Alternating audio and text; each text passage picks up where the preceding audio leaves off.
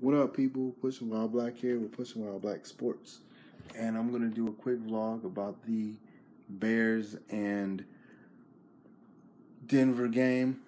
And this is going to be different than the Cowboys one because there's a lot more to talk about during that game. Because we have the Bears quarterback situation. Who is the starter?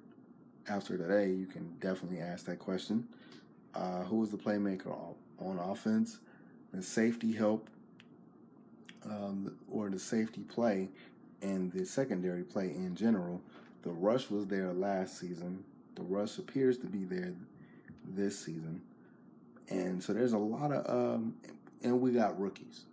Rookie quarterback that I really didn't like the drafting of, but I'm pleasantly surprised. So there's a lot more to dive into, so let's get in it.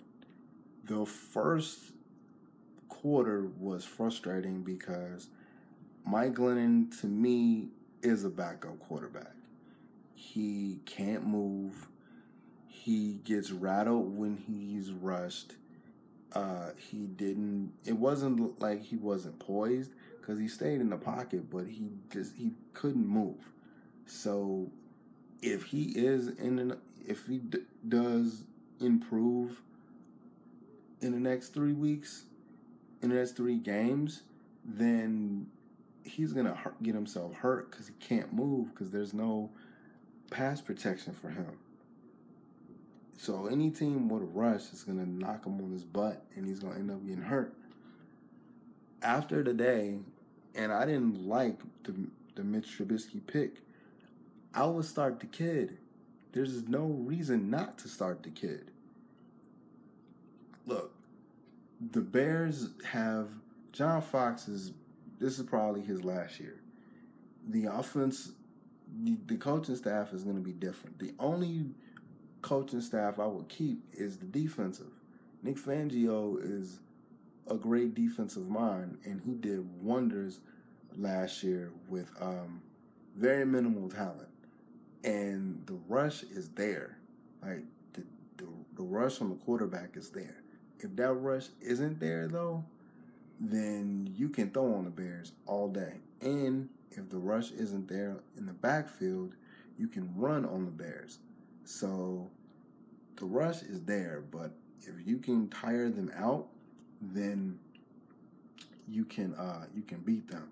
Because there were missed coverages, and you can dink and doink on them up the field all day. Mr. Trubisky controlled the game. He had that first drive that he had, that first touchdown drive that he had was 7 minutes. He controlled the game. He was able to escape the rush. He looked poised. It wasn't like he was afraid of the moment at all. Whereas Mike Glennon got hit and he got hurt. There was a time where he got hit and he walked up gingerly a little bit. I don't know where Kevin White was. I don't know if he lined up anywhere. I don't even know if he played. So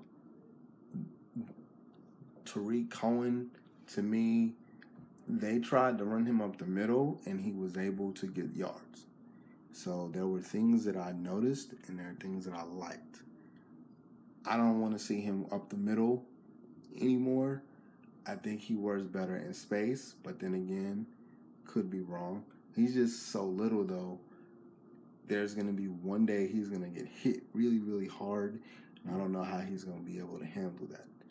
So if I was the Bears, I would start Mr. Trubisky just because I don't know how our offensive line is as far as protecting the quarterback. And the quarterback needs to be able to move around.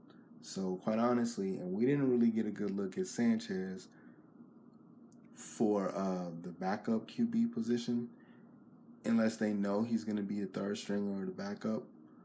But I would honestly in one of them games, I would honestly get a look at him just to see if he can move around, because 1 for 4 doesn't tell me much.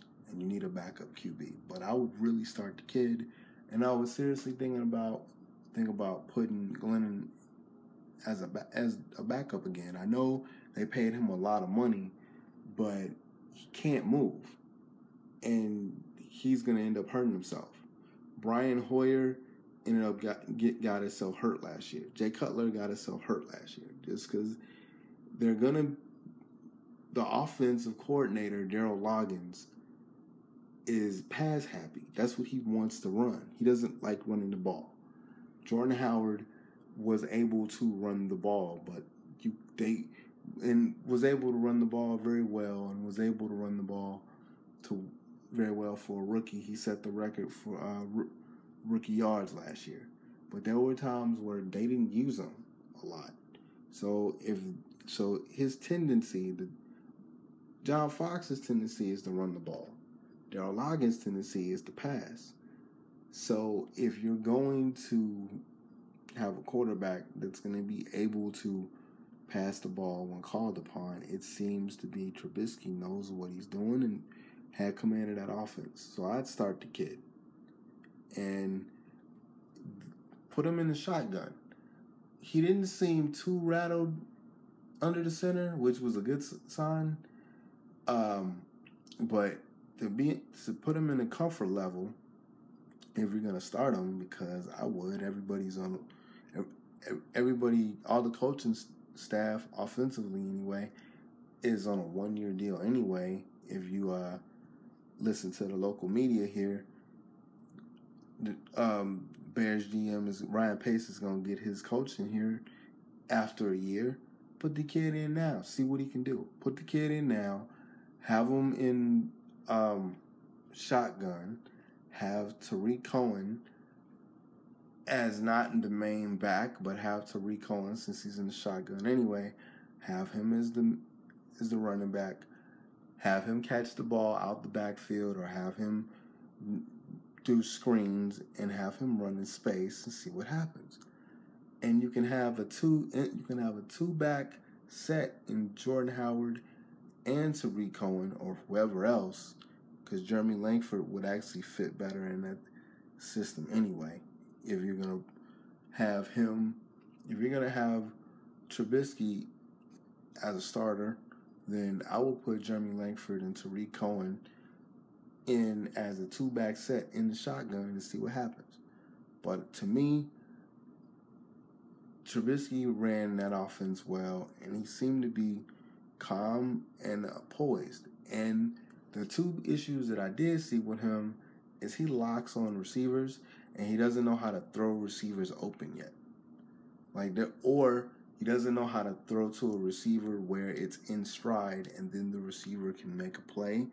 Like, he waited until Victor Cruz got open when it was on that red zone play where it was like second and goal. He waited until Victor Cruz got open before he threw the ball. And then the last play, he locked on to number 14, and Victor Cruz broke away from his defender, and he didn't look in that direction. So he tried to force the play in the corner of the end zone, and it didn't work. That was the last play of the game. But other than that, man, he played well, played better than I thought he was going to be, because listening to training camp, he started out real rough in training camp, but he played real good today. So I will put him in with the first team just to see what happens and go from there. Since that's your future anyway, see what happens there. But anyway, that's about it, man. I've liked what I saw. Other than the defense, we still can't take the ball away. And if that rush isn't there, then it's a wrap. Because you can definitely throw on the Bears all day. But anyway, y'all, push them all black out. Later.